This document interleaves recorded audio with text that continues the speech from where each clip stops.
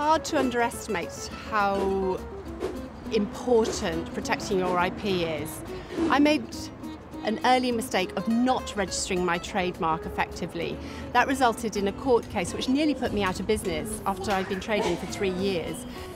When I started my company, I was undercapitalised. I had to do my own research. I did all my company registration myself. I couldn't afford to employ professionals. In those days, I had to go to Companies House and do the research myself. I went to the British Library.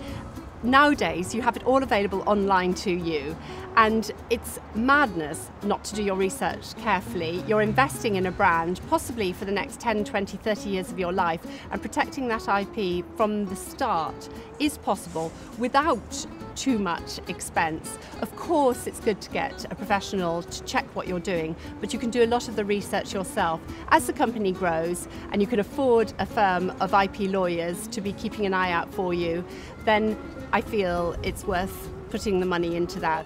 If someone were to copy us, and of course it has happened over the years, then we will, in the first instance, write to them a sensible letter asking them to stop doing it, to withdraw their product, and generally, once it's been pointed out to them, they comply. If failure to comply could result in an expensive court case. The fact is that now the company's grown to a reasonable level, we have benefited hugely from the fact that we have quite a distinctive name and a distinctive trademark. We are entering new markets at the moment. We currently sell in about 50 countries across the world. We're selling particularly well in Europe, and of course we've protected our IP there. In America, that's going through at the moment, and we're looking at several Far Eastern countries.